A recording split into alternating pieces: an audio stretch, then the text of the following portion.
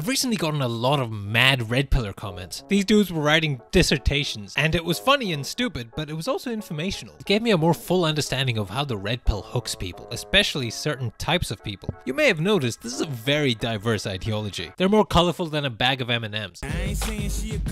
Growing up, these dudes feel like they've been sold a false fairy tale. That being, if you're a kind, chivalrous man, a woman will fall in love with you. Cinderella will be gagging for it if you offer to carry her books, that kind of thing. Of course, that's retarded. You can't just be a vapid, door-opening potato like a surface-level feminist, which is the kind of personality they lean on. I tried the whole friendly ally feminist thing and it didn't work. So inevitably, when they don't get success, that illusion gets shattered. The realities of the sexual nature of human is nothing but dark. We've been sold and brainwashed. We've been told dating and sex and love is like this kind of fairy tale. But it's not, Jeffrey. In real life, Fiona would have gotten with Farquaad. Consequently, they might find the red pill. They get drilled with stuff about hypergamy and a lot of evolutionary psychology, which basically all boils down to the fact that you need to bring value to people through some combination of looks, personality, emotional support, financial support, being funny, having a big dick, whatever it is, right? On its face, that sounds fine, but to a red pillar, this is betrayal and it spirals them into some weird places. So, and I mean, women use the dominance hierarchy to select mates. We split off from lobsters about 350 million years ago, and they still live in dominance hierarchies. That's older than trees. It's older than flowers. We've evolved for the hierarchy.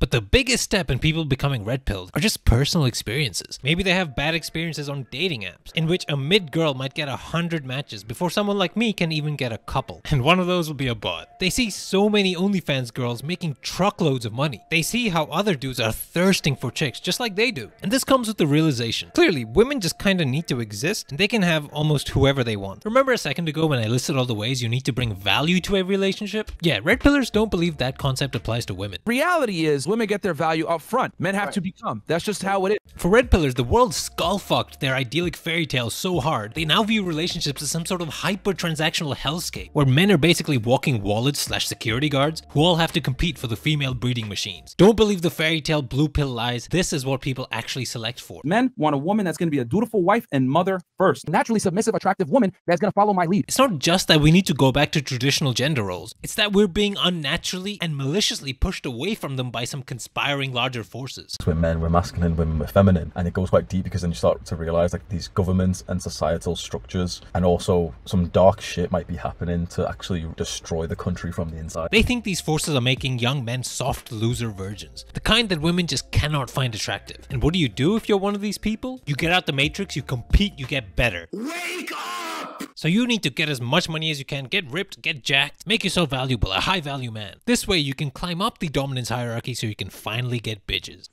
I want you to see life as a man as a competitive race. This is why the self-improvement and red pill worlds are so interconnected online. When they come across this ideology, it's like a shining light for them. And that might lead to positive results, which reinforces their new beliefs and they bolt with it. Not realizing that all this while, they're getting lost in the sauce. All sense of romanticism, chemistry, just two people gelling and vibing off each other, that no longer exists. Which is really like Disney-fied. Oh, like in our relationship, we're like best friends. If you're a masculine man, you wouldn't want to be friends with a feminine woman. This is unironically the foundation for most people, but to these guys it's ridiculous. Black and yellow, black and yellow, black and yellow. Hassan, Chowdhury, black avatars. Clearly in this community, it's a sizable, disproportionate amount of South Asians, Arabs, and black people. Just look at all the popular big gurus, right? Andrew Tate, half black. Freshandfit, black/Arab. Sneako, whatever the fuck he is. Hamza, South Asian. And as the self-appointed brown spokesman, I think I kinda understand why. I think there's a lot that goes into this. I think partly it's a conservative upbringing, a traditional upbringing.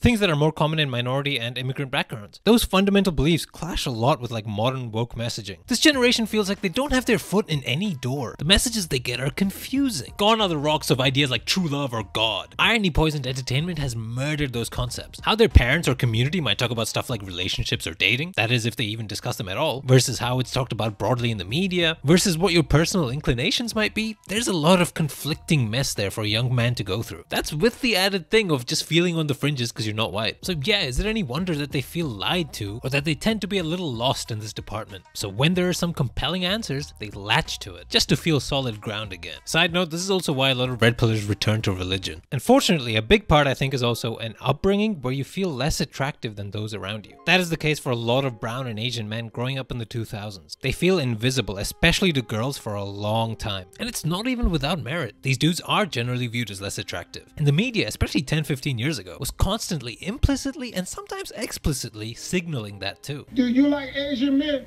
No. I'm pretty sure Sneako has spoken multiple times about how he felt like an ugly Asian nerd growing up. When I was younger, I looked full Asian, so I also had to fight the small dick stereotype. Girls ignored me, men didn't respect me. I was this angry internet dude for a long time. And he's even worse now. But anyway, Hamza has said similar stuff too. For a long time, I thought I was ugly, and I genuinely thought that there was nothing I could do about it. I thought I was ugly simply because I was brown-skinned. Personally, these aren't things I felt much for a variety of reasons. So obviously your mileage may vary, and even if these factors exist for someone, it doesn't mean they have to go down this path. And you know, I think it can feel a little glib and obvious to just say red pillers all have some deep-seated insecurity, but sometimes the obvious thing is right. Like, just look at their idols and how hard they signal their ooga booga, I have a Bugatti, I slam lots of models, mate. Follow me and I'll get you there too. Their followers feel inadequate and want these flashy, eye-catching things, which includes the girls. They don't even tell you how to get rich, only that you should. Well, unless you count their shitty courses, which only lines their own pockets. For the followers, trying to attain this stuff is an attempted shortcut for getting attention, respect, and the validation they were denied growing up. I don't think most of these dudes like pose a threat to women or society or anything. For like 90% of them, I think this is just a phase they go through. And once they meet someone in real life they actually like, a lot of these beliefs, even if they hold them intellectually, they won't practice them and kind of fade away. This is my ultimate hopium, that they take the hard work stuff and leave the rest. You know, in my previous videos, I went through some of the fundamental arguments like in a logical, empirical way, but I don't think that's why most of these people get to their positions. I think it's mostly like a spiritual and emotional void, which I'm not as good at wrestling with, but yeah. That's all. See you next time.